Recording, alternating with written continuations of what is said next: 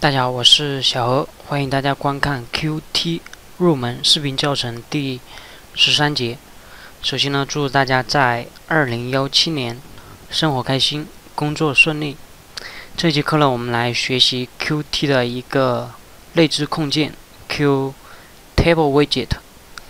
这呢是一个表格控件，它的主要功能呢就是以表格的形式来编辑或者是展示数据。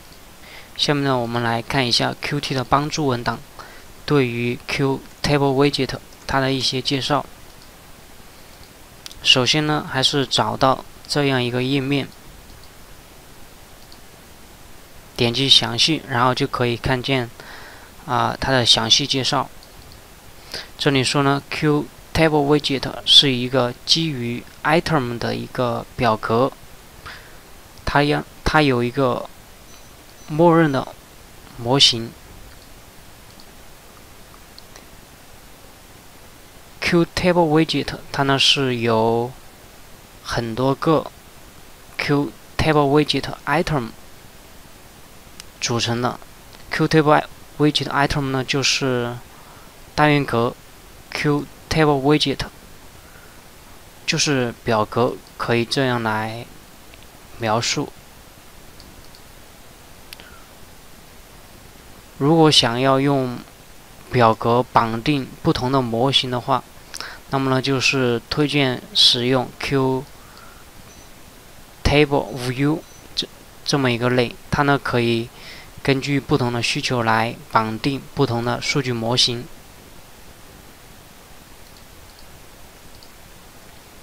然后呢，看一个小的实例。这呢就是一个关于 QTableWidget 的一个小的应用程序。然后呢，默认的话是由5行15列。同时呢，可以看出，这个表格它的话是隔行变色。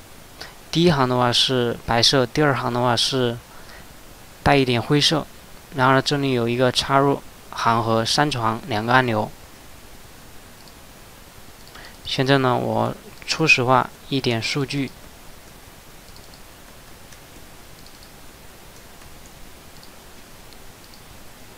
然后选中第二行，点击插入行，就会在第二行的下面插入新的一个空行。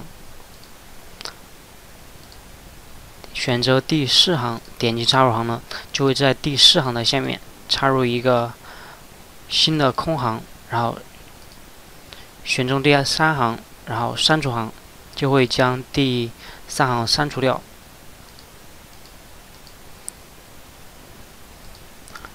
然后呢，这里有一个输入框，这呢我是写了一个实时搜索的一个功能。比如说这里我输入1，然后在这个表格中以行为单位来搜索这一个字符串。然后呢，这里总共5行，每一行都有1这么一个字符串。然后呢，所以就将5行全部显示出来。然后我现在输入2，第一行的话是只有字符串1，所以呢将第一行隐藏起来。输入3，将第二行隐藏起来。1、2、3、4、5、6这一个字符串呢，整个表格的话是都没有包含这一个字符串，所以呢将所有的行都隐藏起来。比如说这里输入一个字符串 HSP， 然后输入 SP， 在搜索框里面输入 SP， 然后就将没有包含这一个字符串的所有行隐藏起来。这呢其实不是这一节课我们主要讲的内容。这节课呢我们主要的话是来学习 QTableWidget 它的一个使用。下面呢我们就来完成这么一个小的应用程序。首先呢，还是打开集成开发环境 Qt Creator， 新建工程 QTableWidget Test，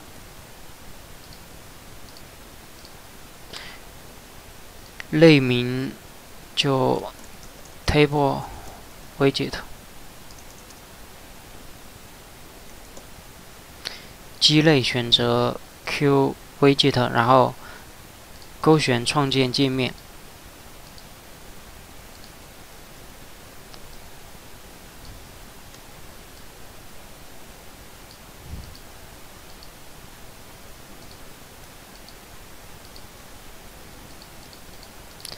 接下来呢，就是在 UI 里面拓展出我们需要使用的空间。首先呢，是一个输入框，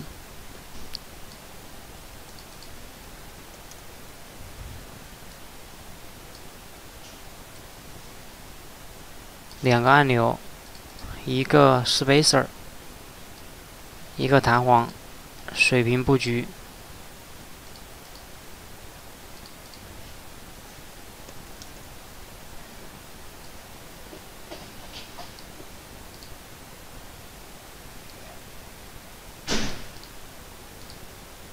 最重要的一个空间 TableWidget， 然后呢，再上下布局，最后再来修改一下文字，真的是插入行、删除行、修改一下名字，对象的名字，这里呢就 btn8、btndl， 这个输入框呢就 search。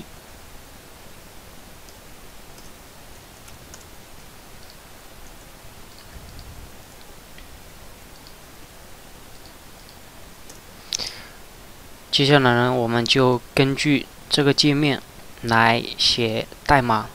默认呢是有5行15列。UI TableWidget setRowCount 5，这句代码就是设置表格默认的行数为5行。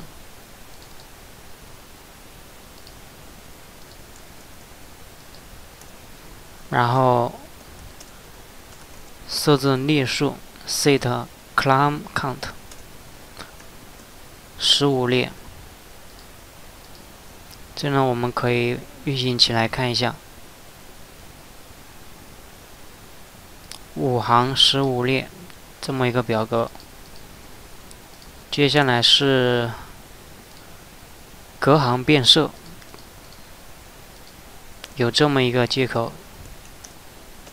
setAlternatingRowColors 设置行自动变色。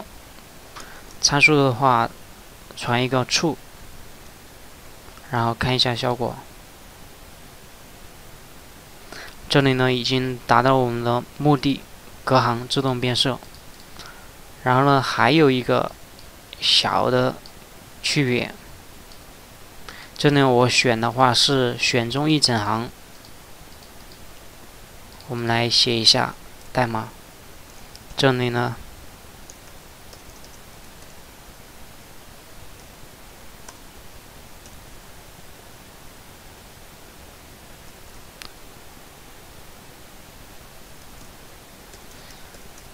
有这么一个函数忘记了，来查一下它的文档。好像是 SelectionBehavior，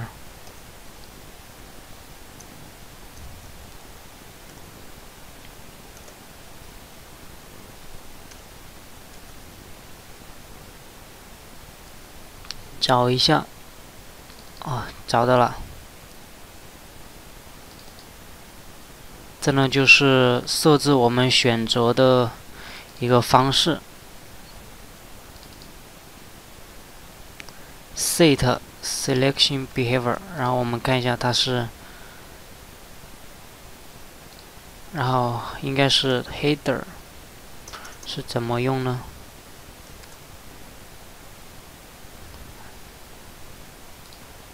看一下帮助文档，记不住的话就查文档。然后呢，我们这里是行，选择行，点击的话就选择行，所以呢是选这一个。第一个呢是 select items， 也就是选择单个 items。第二个 select rows， 就是选择，就是以行的为单位来选择。最后一个呢是以列为单位来选择 select columns， 这里我们选择第二个，以行为单位来选择。我们可以运行起来看一下效果。现在我来点击，这时候呢就达到我们的目的，以行来选择。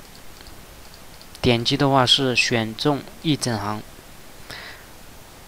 然后呢还有一个细微的差别，这里呢是1到15列，它的话是平均分布每一列的列宽，并且呢最后一列是贴边的，无论是我放大还是缩小，它的话是最后一列的话是都是贴边的，除非呢到达一个很小的一个宽度，那么呢它才会出现一个滚动条。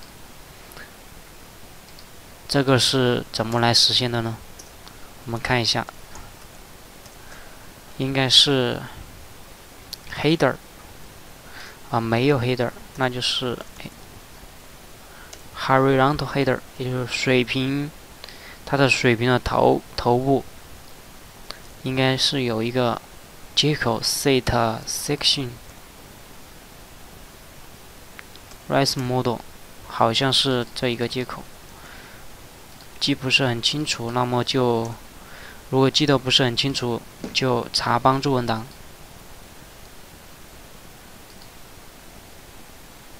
这里我们用这一个 stretch， 这个呢就是拉伸，编译一下看一下效果。这样呢就达到了我们想要的一个目的。我们还是来看一下这么一个结构题 ，ResizeMode， 也就是我们拖动它的时候呢，它的一个方式。这里呢有这么几种，第一种呢不知道什么意思，第二个呢是固定大小，第三个是拉伸，第四个是根据内容来调整大小。这里我们选择 stretch，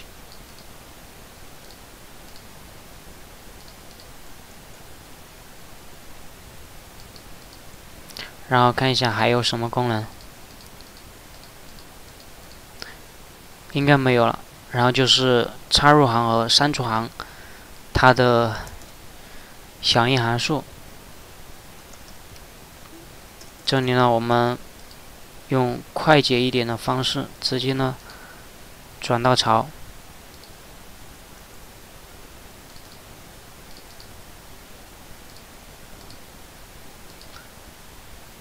这一个呢，写一点注释，这是添加行，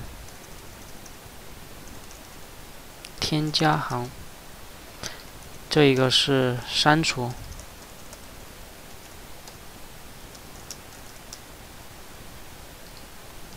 怎么实现呢？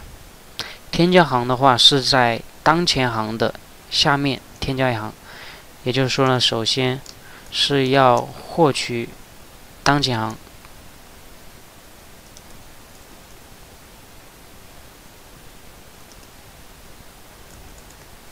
我们来用一个变量来存储当前的行。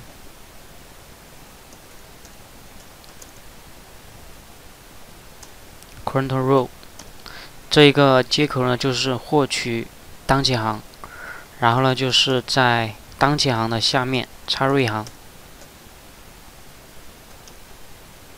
insertRow， 然后呢是在当前行的下面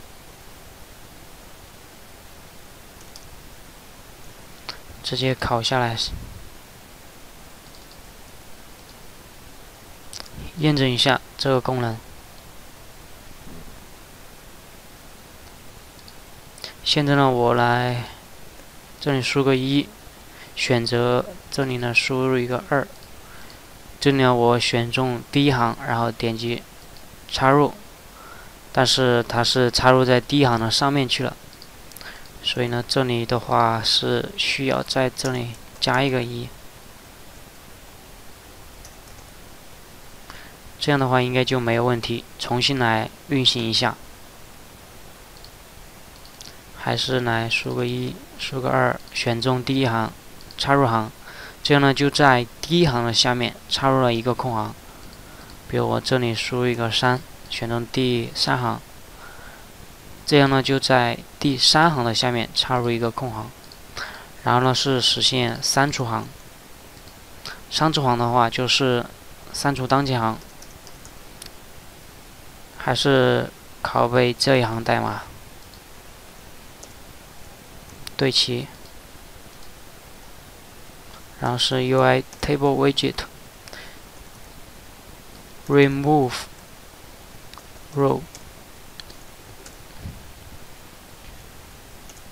获取当前行 current，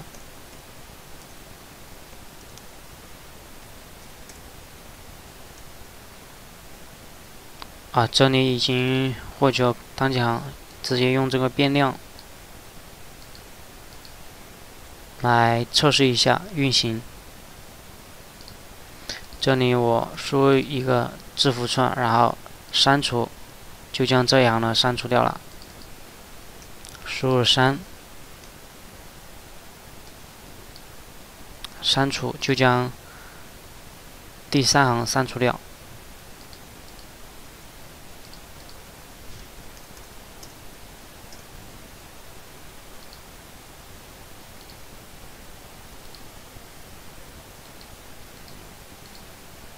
这时呢，我们已经实现了插入行和删除行这2个功能。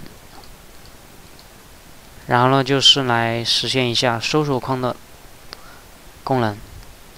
其实呢，这个不是一个主要的功能。首先呢，还是设置一下输入框的大小，好像是有点太长了。search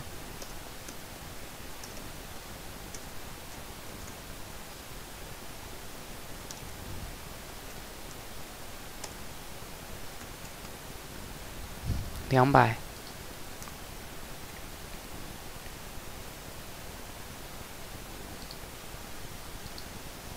这样呢就将编辑框它的大小固定为200，然后呢是设置一个 placeholder 占位的一串文本，这里呢是一个 search， 当我输的时候呢它就会消失，如果没有文字的话它就会显示出来。这个呢是在前面的课程里面是讲过的。set placeholder text，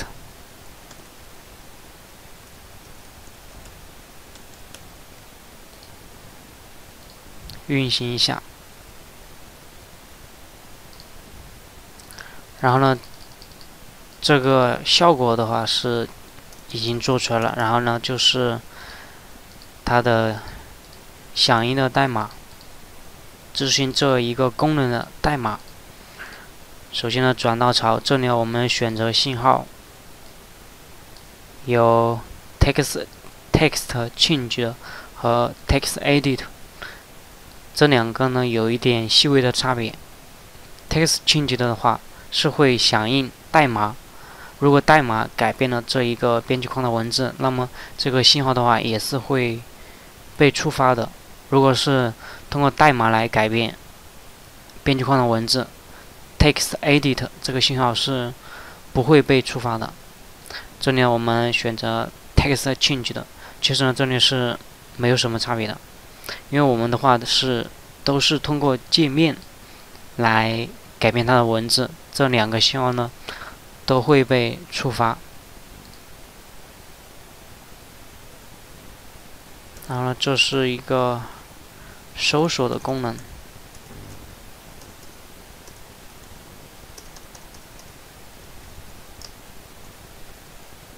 这个代码呢，我就现在就不写了，直接拷贝过来，再讲解一下。代码呢也不是很多，也比较简单。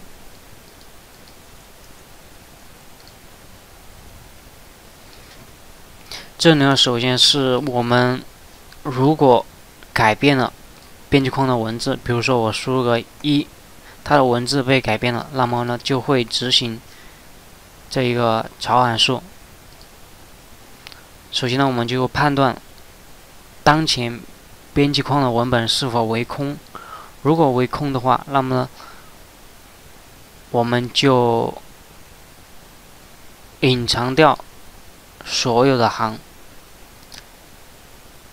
也就是如果这里好像不是这样的哈，是显示所有的行。如果搜索框为空的话，我们就把所有的行都显示出来，然后就返回。否则的话，我们就获取当前的行数和列数，表格的行数和列数，然后呢就每一行来循环。外层呢是循环每一行，内层呢是循环每一行中的便利，每一行中的每一个单元格。这呢是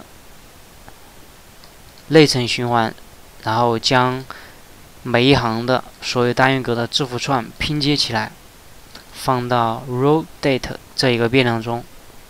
这呢就是这个循环呢，就是取每一行的所有单元格的数据存到 rowDate， 然后呢我们就判断这一行的数据是否为空。如果是空的话，我们就将这一行隐藏起来；否则的话，我们就判断和输入框的文本是否相同。如果相同的话，那么我们就把它这一行显示出来；否则的话不相同，也就是说这一行不包含我们要搜索的文本，那么呢我们就将它隐藏起来。逻辑呢就这么多，代码也就只有这么多。然后我把它全屏，大家可以看一下这一段代码，就是实现一个以行为单位来搜索的一个功能。然后呢，我们来运行一下，看一下我们写的这一个小程序和我们之前演示的是否功能一样。首先呢，还是插入行，在第一行的下面插入一个空行，然后呢删除行，然后呢搜索，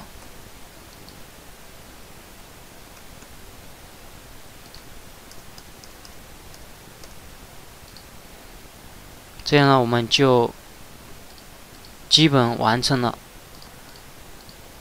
先前我们所看到的这一个例子所有的一个功能。这里我们总结一下，我们使用了哪些接口。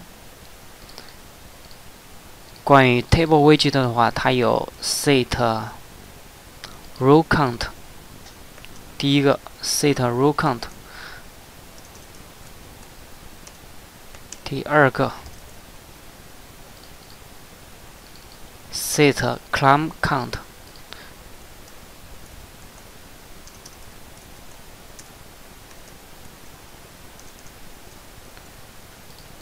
第三个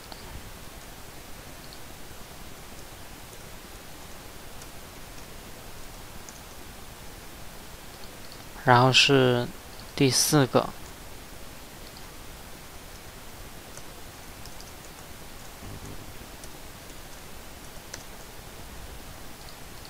再来这里有一个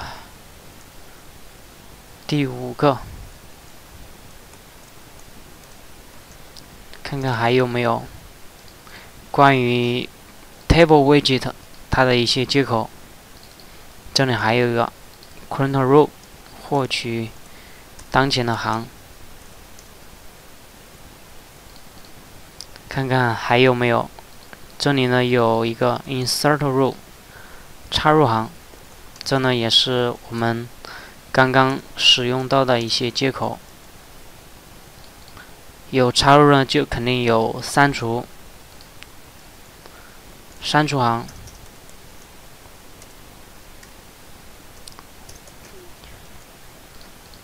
看看还有没有用到的接口。这里还有一个 rowCount 获取行，既然呢有获取行，那么肯定也有 columnCount 获取列。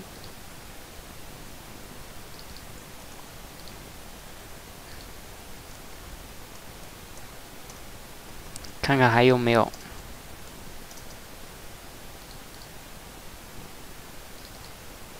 这里还有一个 item， 好像这个小程序用的接口有点多。还有 showRow 隐藏行，修饰显示行。再来，有修的话肯定是有hideRow 隐藏行。这里呢我们就使用了这么多接口，10多个。其实呢 QTableWidget 的话，我们可以看一下 QTableWidget， 它的接口的话应该是有上百个。我们呢用的话也是10多个，很少的。需要用的时候呢，根据我们的需求再去查帮助文档，其实也是比较快的。这个小程序呢就讲到这里，这一节课呢也就讲到这里，谢谢大家观看。